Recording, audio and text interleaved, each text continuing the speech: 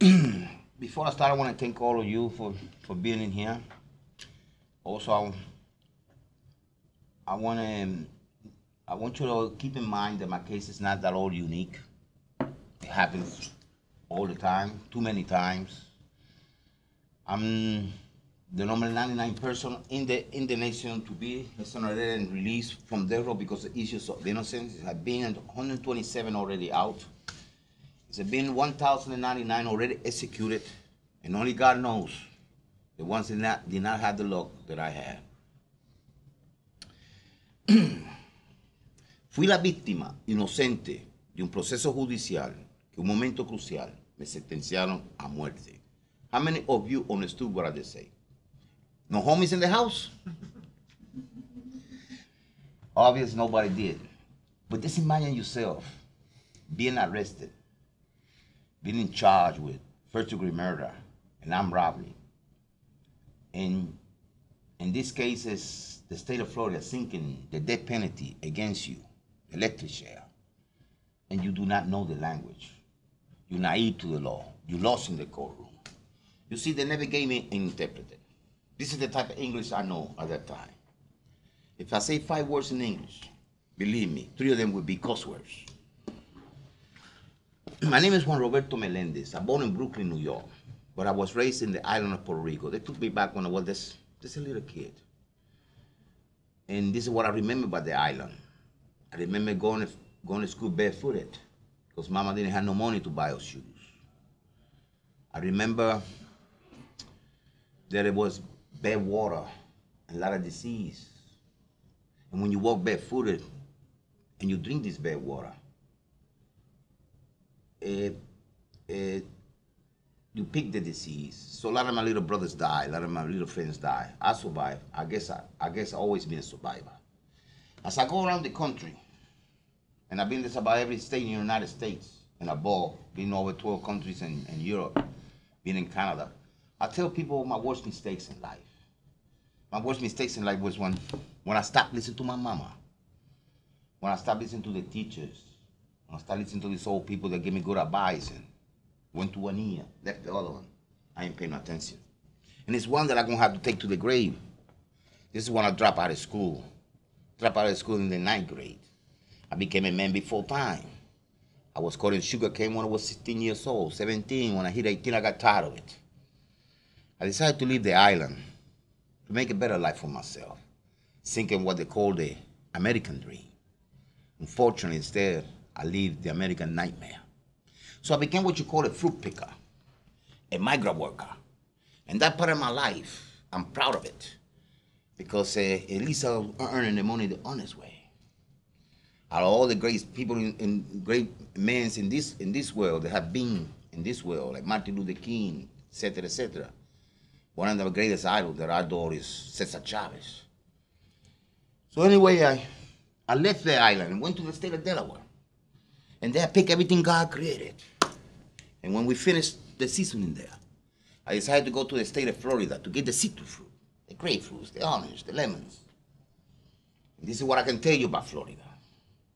I have walked on certain roads in my life, very dangerous roads, but never thought, never imagined, never crossed my mind that one day I will be convicted and sentenced to death for a crime I did not commit. This odyssey in my life, this journey in my life started in the month of February in 1984. That year, the citrus fruit was hit by the frost, and all the grapefruits and oranges just fell down, and all we had to do was pick them up. So we was out of job in no time. So that forced me to migrate from the state of Florida all the way down in here to the state of Pennsylvania, in a town called Mechanicsburg, near Harrisburg, where I knew a farmer named Mr. Miller that would hire me and give me a job, pluming and trimming the apples and the peach trees, and then ready for the next harvest. And I never forget this day. It was a beautiful day. It was on a Monday, May the 2nd, 1984. Well, I was sitting lunch on the apple tree. Here come a whole bunch of FBI agents riding the cars. And they stopped in front of us. And they came out of the car with weapons in their hands. And they pointed at us. And they told us to hit the ground. And we did. Then they called my name. But I was scared to get up because of the weapons that was pointing at me. But I raised my arm. So they told me to get up and walk out with them, and I did. Then they told me to open my mouth. They want to see if I had a missing tooth. And I showed it to them. I still have it. Then they told me to lift the sleeves of the shirt of my left arm. They want to see if I had a tattoo, and I showed it to them. Then they say, yes, you are the man we are looking for. You are wanted for unlawful flight to avoid prosecution, with warrants for your arrest for first-degree murder and armed robbery in the state of Florida. So they read me some rights, slapped some handcuffs on me. They took me in a police car. They took me to a federal prison. A week or so after that, they took me to court in front of a magistrate, a federal judge, and he was talking about extradition. But I did not know what extradition means. I was naive to the law, naive to the language. So they brought an interpreter at that time to explain to me what extradition means. And all he told me in Spanish was, you either waive it or fight it. They can take you back anyway. So I started thinking, I'm not a killer. My mama did not raise no killers. I would waive it. And as soon as they see my ugly face in Florida, they would let me go. But how wrong I was. So I waived extradition. They extradited me from the state of Pennsylvania all the way back to the state of Florida. A week or so after my arrival, they took me to court in front of a judge. And he was reading the charges to me. You've been indicted, arrested for first-degree murder and armed robbery, and the state of Florida is sinking the death penalty against you, the electric share. A week or so after that, they took me right back to court with the same judge. This time to court appointed a lawyer to me, a public defender. The truth is, I'm not O.J. Simpson. I don't have money to hire lawyers. So this lawyer passed me in the back, and I cannot understand hardly what he's saying, because I did not know the language that well. They never gave me an interpreter. But he used to say, don't worry about it, you're going home. I didn't understand that going home stuff. I should go home. I did not commit this crime. So now we're going to trial. Monday, we start picking the jury. Tuesday, we're still picking jury. And after they pick 11 whites, and one African-American person, a black man, no Hispanic, and I'm Hispanic, they read instruction to the jury how to conduct themselves in a capital murder case with the sinking the death penalty. Wednesday, that's when the evidence come in. This is what they had against me. They had what they call a police informant, what they call in the streets a snitch. He claimed that I confessed the crime to him. This same police informant, the same snitch, he also implicates another person in the crime, an African-American man, a black man, a friend of mine. That's what I thought. He gets arrested. He gets interrogated. He makes 15 statements. He incriminates himself in the crime. He gets charged with it. First-degree murder, armed robbery, and they threaten him with the electric chair. So now it's time to make a deal. You see, prosecutors in the United States, they make deals with criminals. So he was able to strike a deal with the state. He gets his first-degree murder charge drop. He gets his armed robbery charge drop. All the way to assess it after the fact. No more threats of the electric chair. He gets 2 years probation. With 2 years he already had. And he gets sentenced to them 2 years. After I'm convicted, I'm sentenced to death. And basically what he said in trial was, I picked him up, took him to the scene of the crime, dropped him off, came back an hour and a half later, picked him up again, took him home, don't know what happened to after it happened. That's the entire evidence against me. No physical evidence. There's 2 questionable witnesses with a criminal record from here to California. 2 questionable witnesses that make deals with the prosecutor, with the state, and get leniencies for their own crimes they commit. This is what I had on my favor. On the defense side, I have what you call an alibi witness. I have 4 witnesses corroborating the alibi testimony. I had other witnesses testifying, claiming that the police informant, the snitch, had a grudge against me. But I had a problem. Every witness that I had on my side was from the African-American race, a black man, a black woman. And when a black man and a black woman testify for the state, for the prosecutor, all of a sudden they got good credibility. They even dressed them. But when a black man and a black woman testify for the defense on my side, all of a sudden the credibility is gone. Thursday, they found me guilty. This is the same week. Monday, Tuesday, Wednesday, Thursday. Friday, the same week. They sentenced me to death. And the judge complained that it was taking too long. When they sentenced me to death, my heart got full of hate. I became an angry man. I hated the prosecutor. I hated the judge. I hated the juror. And I hated that one that tapped me in the back, my trial defense lawyer, because I felt he betrayed me. But overall, I thought we Puerto Rican men was real macho men. I found out different. I was scared. Very scared to die for a crime I did not commit. So now I'm going to death row. And this was an ugly day. I will never forget it. It was on a Tuesday, November the 2nd, 1984.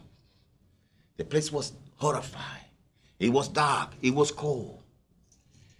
They keep me in a 6-by-9-foot cell.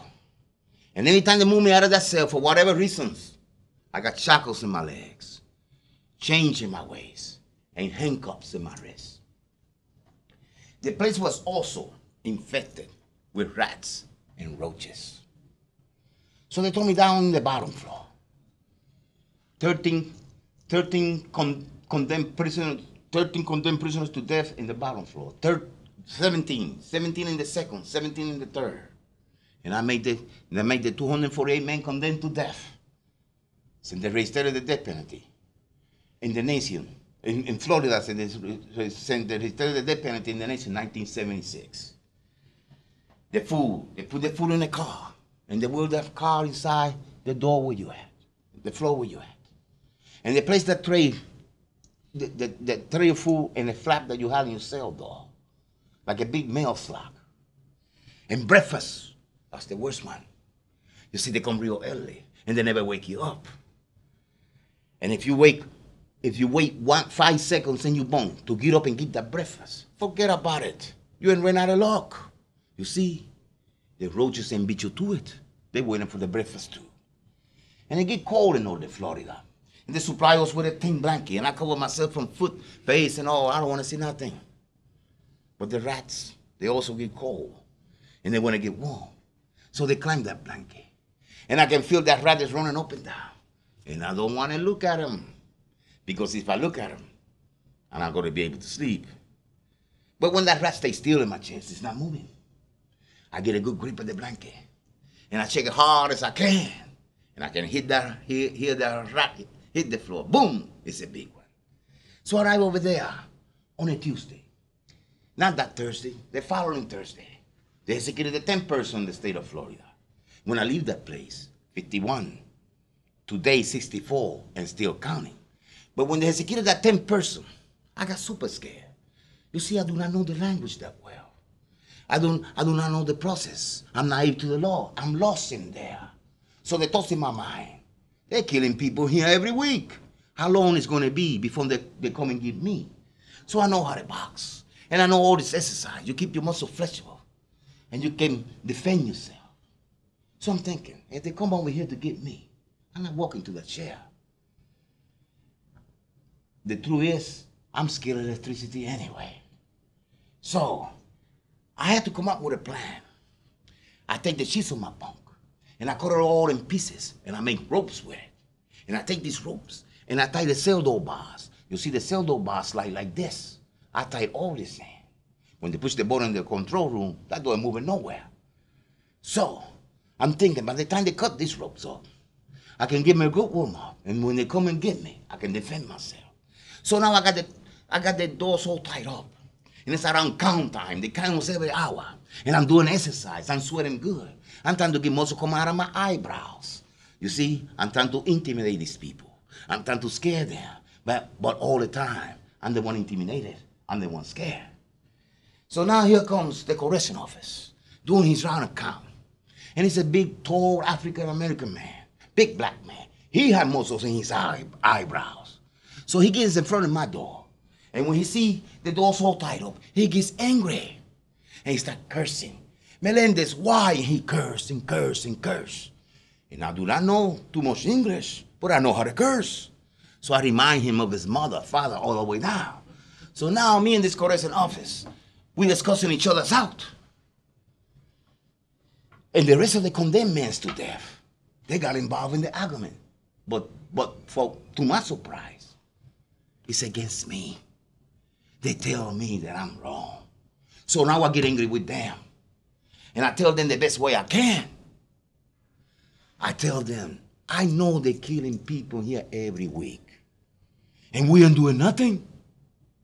We're supposed to fight these people. We're supposed to burn the place down. We Puerto Ricans, we don't go out like that doing nothing. We fight. They still told me that I was a fool. They told me that I was crazy. They told me that all I do is get up in the morning and get in the cell door bars and nag and cry and curse about my innocence. They told me that I did not know how to read. I did not know how to write. And I did not know how to speak English. Then they told me the most beautiful thing I could hear at that time. They told me they will teach me. You see, the worst of the worst, the most indesirable and hated people in this nation, the one that some prosecutor called monsters, taught this Puerto Rican how to write, how to read, and how to speak English. Oh, it's rusty, but it helped me get by. You see, if they would never taught me, I would never survive. I would not be able to communicate better with my lawyers. I would not be able to learn law. I would not be able to reply the letters that so many pen pals wrote me. Some of them for this great state of Pennsylvania that show me so much love, so much compassion that make me feel like a human being. And today, I will not be able to share with all of you this sad story. I spent 17 years, 8 months, and 1 day in Florida death row for a crime I did not commit. After 10 years, oh, I was tired of it. I wanted out of there. But the only way out is to commit suicide. And believe me, lots of my friends committed suicide. And I'm going to tell you how they do it. They got what they call a runner. A runner is an inmate that's doing time in prison population that's not sentenced to death. And they give this runner out of prison population so he can do their work in the death row facilities. The truth is that the guards don't do too much. Just watch you and give you a hard time when they can. But this runner, this inmate that's not sentenced to death, he's the one that supplies us with the food, the toothbrush, the toothpaste, the mop, and the broom so you can clean your cell. He also can supply you with a tool that you can take your life with, and he knows it. All you got to do is give him 4 stamps or a pack of cigarette and roll of paper tobacco, the cheap kind, and he will give you this tool. Perhaps he do it because these items that I just mentioned are more important to him than your life. Or perhaps he do it because he called himself assisting you. You see, he works there. He knows you want out of there. He knows that death row is hell. The tube is real simple. It's a garbage plastic bag, the one you see in the garbage can, the strong kind. You give him 4 stamps, and he will swing that bag inside your cell. And you take that bag, and you twist it all up, and you make a rope. Then you put a noose in it. You put the noose in your neck, and you tie the other ends in the cell door bars. You throw yourself down. You're dead, but you're free. That's what the demons used to tell me. Why? Why you got to go through all of this? You're supposed to be a Puerto Rican man, a real macho man. Why satisfy them? Why satisfy yourself? You say you didn't do it? You think they're going to believe you? They're going to kill you anyway. I start believing these thoughts. I never see my friends kill themselves because I cannot see through the walls. But I see when they wheel the body out. Something in the back of my head tells me, you're not going to look at your friend for the last time. So I take a mirror that I have in my cell, and I grab it, and I stretch my arms to the bars. And this is what I see. I see a purple-blue face that do not look like my friend. I get to see something else too. I get to see the noose in his neck because they never take it out. And that stay in my mind. So now I want to take this trip. You see, I'm tired of it. I want out of there. I'm depressed. So I tell the runner, give me that garbage bag. So I give him 4 stamps. And he swing that garbage bag in my cell. And I take that bag, and I twist it all up, and I make a rope. Then I put a noose in it. Then I look at it, and I look at my bunk, and I say to myself, I better lay down and think about this a little bit more. So I take that rope, and I throw it under the bunk, so when the guys walk by, they don't see it. And I lay down. When I lay down, I fall in a deep, deep, deep sleep. And I start dreaming that I'm a little kid again. Doing the things I used to do when I was a little kid. The things that make me smile. The things that make me happy. You see, I born in Brooklyn, New York. But I was raised in the island of Puerto Rico. When I get up in the morning and I look to the east side, it's a wonderful mountain. And if I walk 6 minutes to the south, I find myself in the most beautiful beach in the world. It is to me. So here I am, dreaming that I'm in the Caribbean Sea. The water is warm, the sun is bright, the sky is blue, the palm trees look so good. It's a beautiful day. Then I get to see something that I never seen before. 4 dolphins coming my way. And a pair get in one side, and a pair get in another side, and they start flipping and jumping like dolphins do. I'm having a ball in there. I'm so happy. And then I look to the shore, and there's a lady waving at me, smiling at me. And she seems so happy. And I know why she is happy. She's happy because I'm happy. That's my dear mother. And then I wake up. When I wake up, the bones smell like a beach. So I take that rope that is meant to take my life with. And I walk straight to the toilet with it. And I look at the toilet, and I look at the rope. And I say real loud, I don't want to die. And I flush it. But the true fact is, it was lots and lots of beautiful dreams.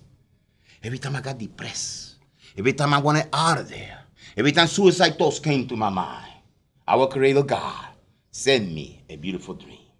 And I was wise enough to grab all these dreams as a sign of hope that one day I would be out of there. I would be free. Like God was telling me, hey, I know you didn't do it, but I control the time. You get out.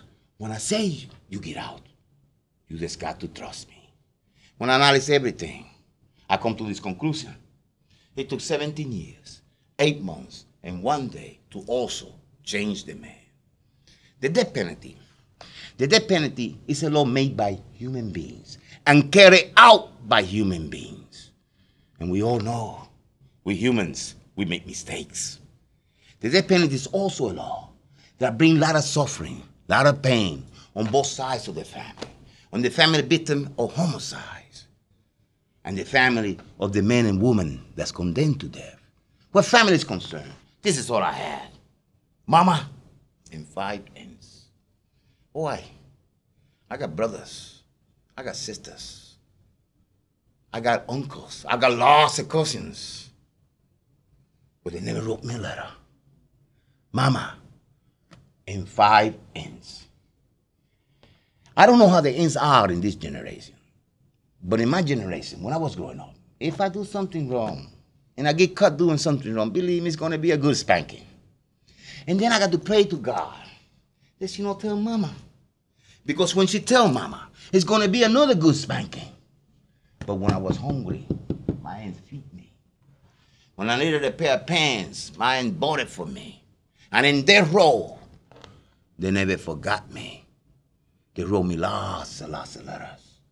They sent me lots and lots of pictures of the one that born and I never seen. And I saw them grow up to pictures.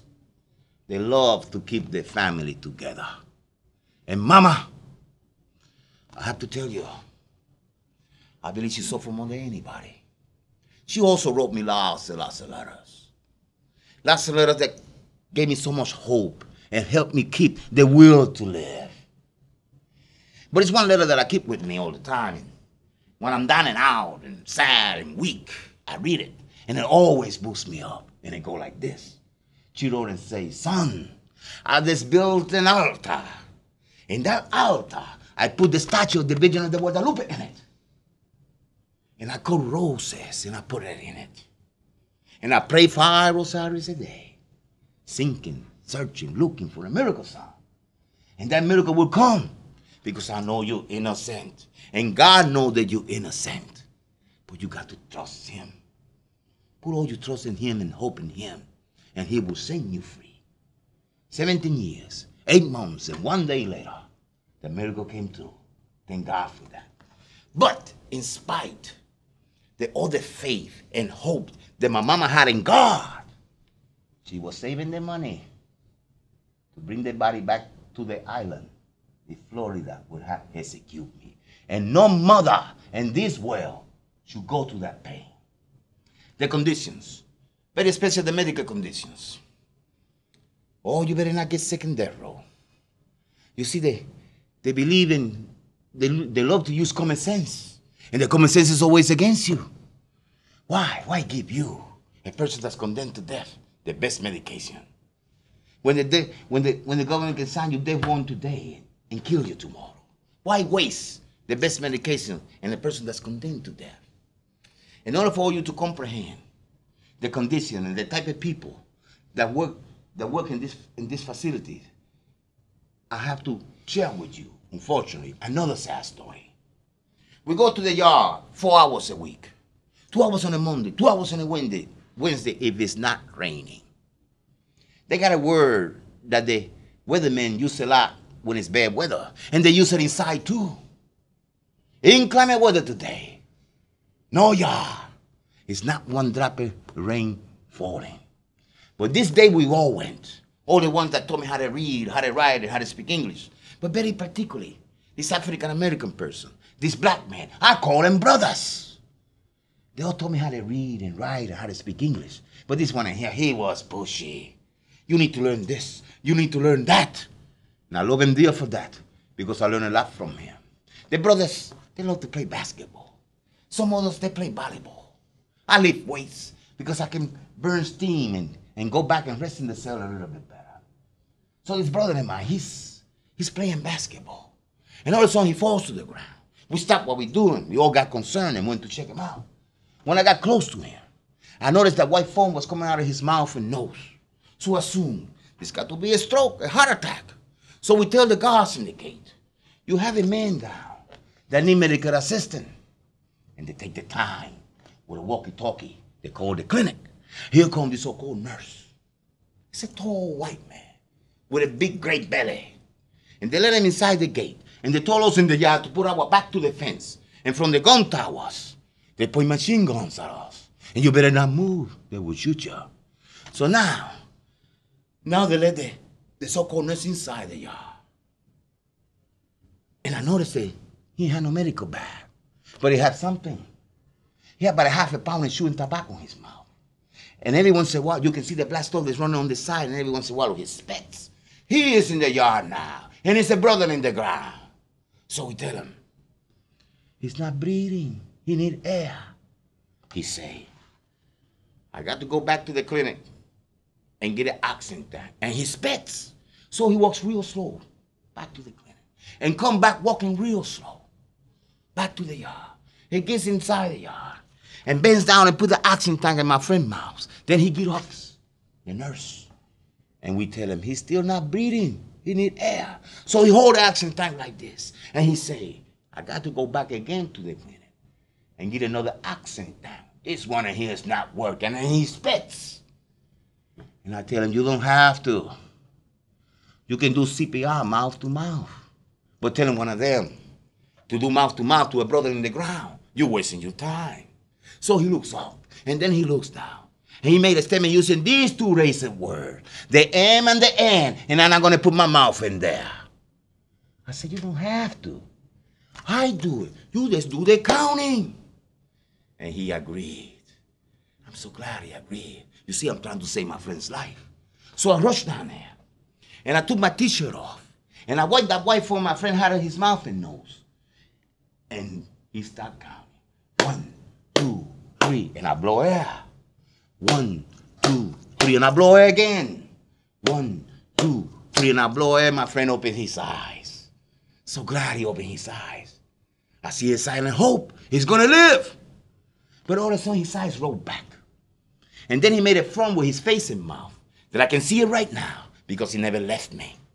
Then he breathed real hard and air came out. I think that was his soul that left him because he died right in my arms.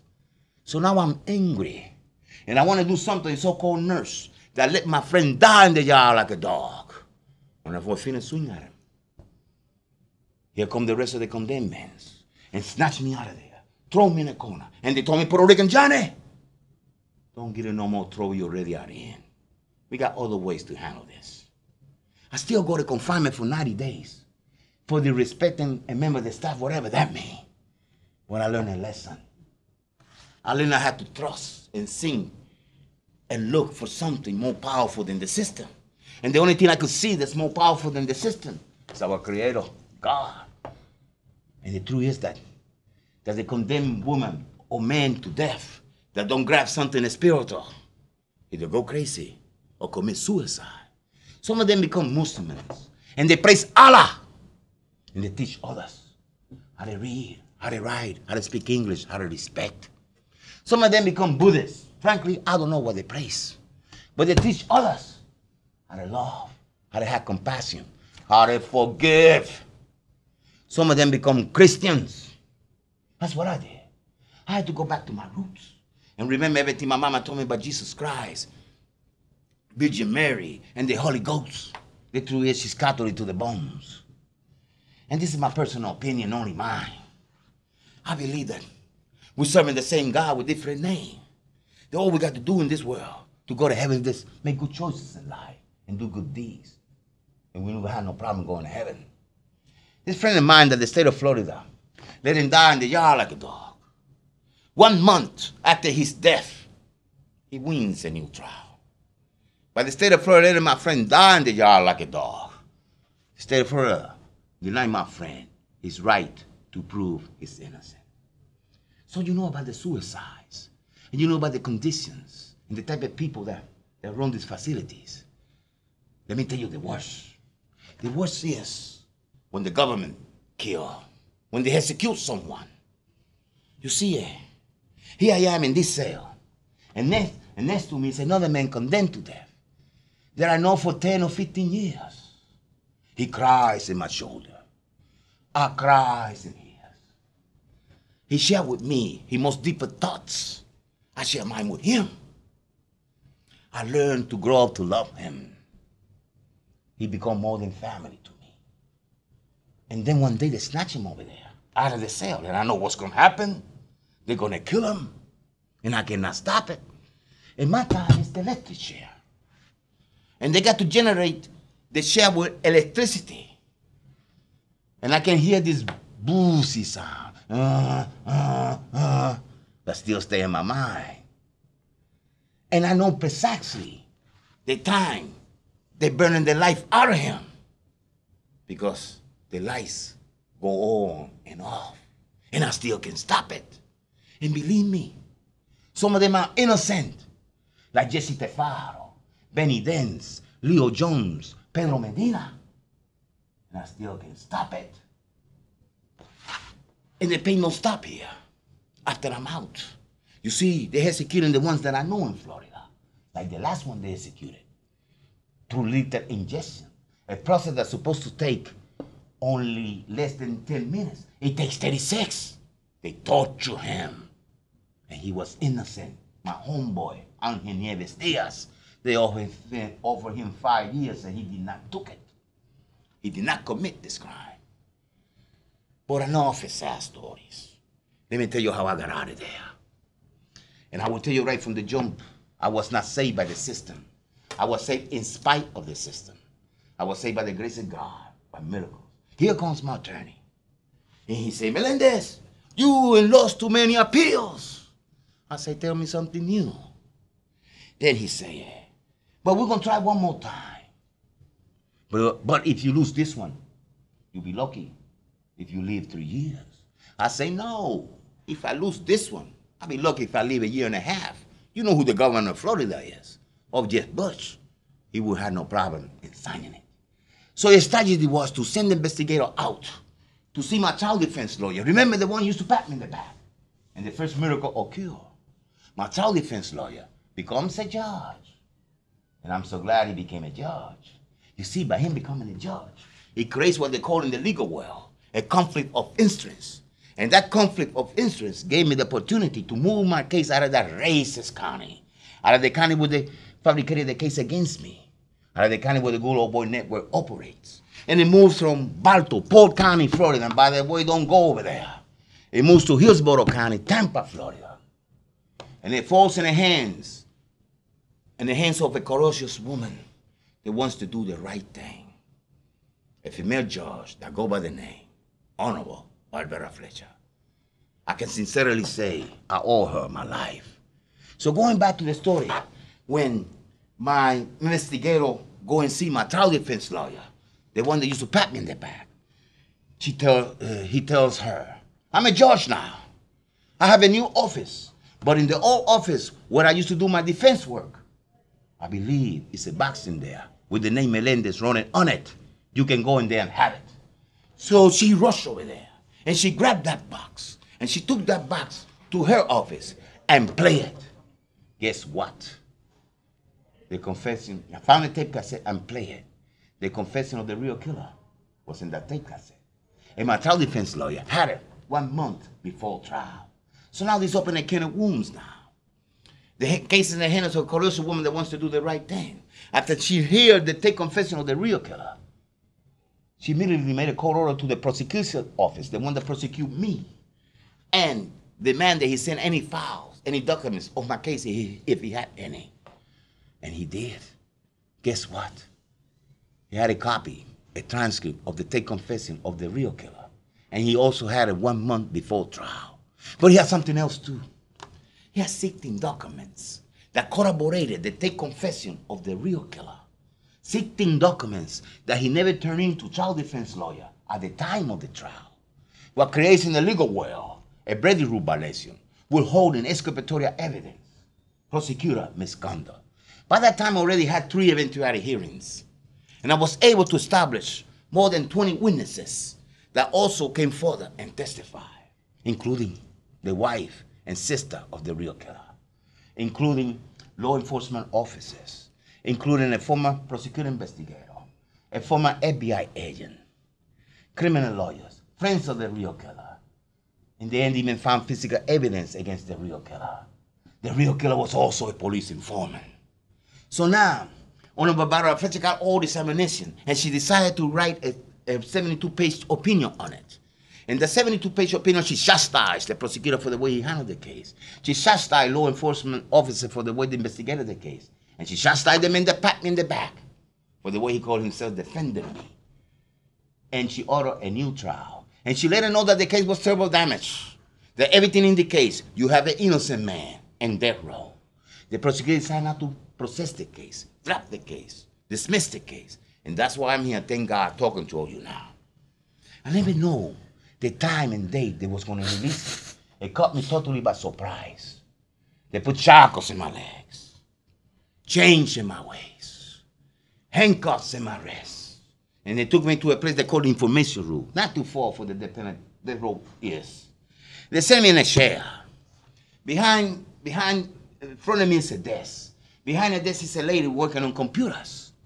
And she was making some funny questions. She asked me for my social security number. And I wonder why she wanted to know my social security number. But I know it by heart, I give it to her. Then she came with some more crazy questions. Where are you working at? Who you working with? What type of job do you have? And I almost gave her a weird look. Because she got up on the chair she was sitting on. And put both hands in the desk that was in front of me. And looked straight in my eyes. And she said, Melendez, you do not understand what's going on in here, do you? I say, lady, I don't have the slightest idea. I live across the streets. I've been in there for almost 18 years. I'm in death row. They don't have no jobs in death row.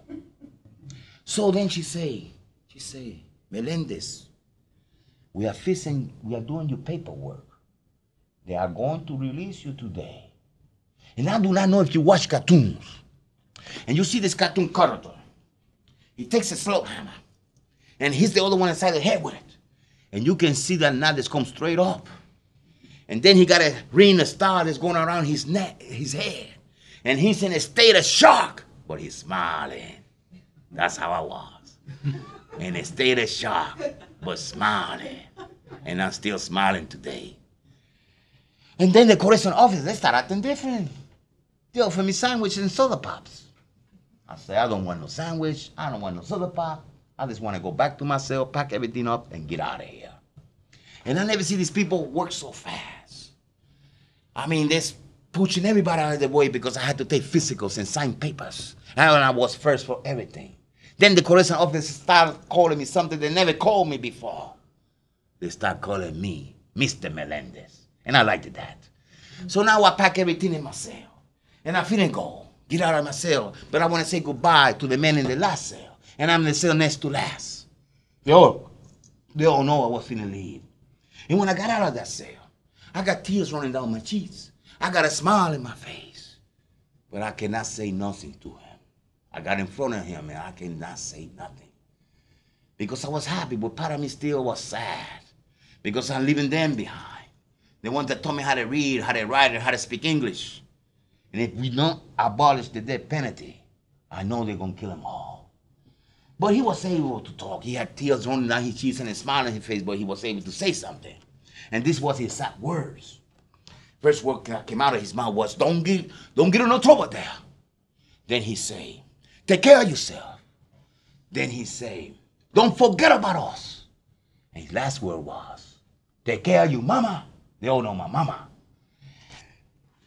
This person that told me these last words, his name is Clarence Hill. He changed his name to Rashad because he became a Muslim. Unfortunately, I had to tell you that in 2005, September the 20th, he was executed. May his soul rest in peace. So this about every one of them were telling me the same thing. And before I get to that door that's gonna lead me out of that floor, out of that wing, I hear a clap. Then I hear a second clap, and a third clap, and a whole bunch of claps. They was making so much noise by whistling and hollering and clapping hands that the correctional officer got angry with them and told them to shut up, to be quiet. They stopped making noise till I left that place. They was real glad to see me go. So now I'm the door that's gonna lead me to freedom. And when they opened this door, this is what I saw. I saw a whole bunch of reporters. CNN, ABC, the Association Press, everybody was in there. And no offense, but reporters sometimes make some silly questions. The first one was, how do you feel? And I tell them how I feel. I feel good. I'm going home. I'm going to feed my mama. Then come this female reporter with some more crazy questions. Where are you going? What you want to do? What you want to see? I did not tell her that I want to go to Disney World. I told her and it came naturally. It came from my heart. And they wrote it down just like I told her. I told her that I want to see the moon. I want to see the stars. I want to walk on grass, on dirt. I want to hold a little baby mom and play with him. Of course I told her. I want to talk to some beautiful women. That reporter had in front of me. She was ugly. Well, that's a joke. I miss the things that we take for granted, the simple things in life. I'm a type of man today that I can sit on a rock and look at a mountain for hours and hours, enjoy every bit of it, and don't get bored. I cannot understand the people in the free world when they tell me they're bored. When so many great things God created for us that we can enjoy, love, and take care. When so many good deeds and good choices we can make in life. And speaking about good deeds and good choices, I have a confession to make. I'm still a dreamer. I dream every day, and I pray to God every day that in my time, I can see the death penalty abolished. But this dream cannot come true if all of you don't get involved. See, you are part of my dream now. See, the problem with the death penalty is, it's all about details, about the education. We got to educate ourselves and educate others. You see, people need to know that it's cruel and unnecessary, that we have alternatives. People need to know that do not deter crime. People need to know that it costs too much. People need to know that it's racist. People need to know that alone, as the state of Pennsylvania have it, or any nation or country that have it, it always will be a risk to execute an innocent one. You see, you always can release an innocent man from prison. But you can never, and I repeat, you can never release an innocent man from the grave. So let's stop this madness. And just like we got rid of segregation, and we got rid of slavery, all united together, we can get rid of the death penalty. People need to learn and know that it's a bad government policy. It don't resolve no problem in society. And believe me, we already got blood in our hands. They have killed some innocent people. Don't let the government fool you with that. God bless you, and peace and love to you all. Thank you, Mr. Melendez. No. Well, you Melendez.